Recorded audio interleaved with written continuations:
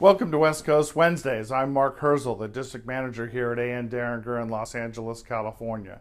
There has been an extraordinary amount of volatility in the Trans-Pacific ocean carrier market in the last 6 months. And with the advent of the April ocean carrier contract season quickly approaching, let's discuss the Trans-Pacific carrier situation. Now, the impact of the sudden Hanjin bankruptcy last year took everyone by surprise. And now, adding to this shakeup, the FMC has approved 3 ocean carrier alliances that will commence operation this spring. Now, when carriers make alliances, they agree to share space on each other's vessel, which allows them to more efficiently use that space when they offer services in that same trade lane. Also allows them to offer more geographic coverage without buying or leasing more ships. Now, recent alliances that have been announced have the Ocean Alliance, which has CMA CGM, including their recent acquisition of APL, along with Costco Shipping, Evergreen Line, and OOCL. Now, the Ocean Alliance is expected to have the largest share of the Trans-Pacific trade at about 40%.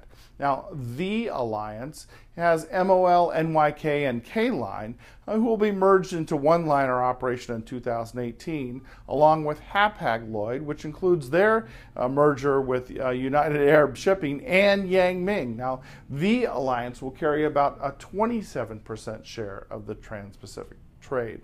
Now, the last but not least is the 2M Alliance that has Maersk Line, which recently acquired Hamburg Süd, and Mediterranean Shipping.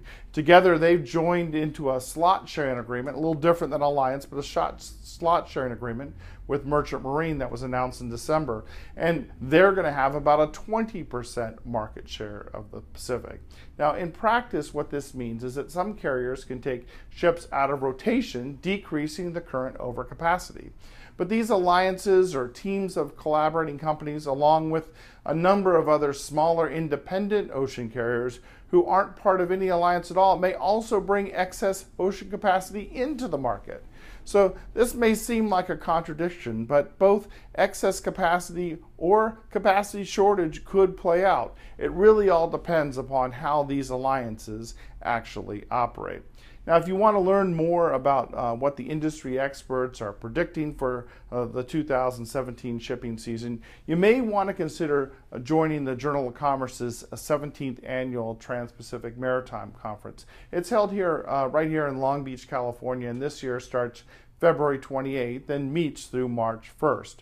Representatives from Derringer will be in attendance, so shoot us a quick email at marketing@anderringer.com if you'd like to meet up for a coffee. We look forward to sharing our insights with you throughout 2017. Now, go out there and have yourself a great Wednesday.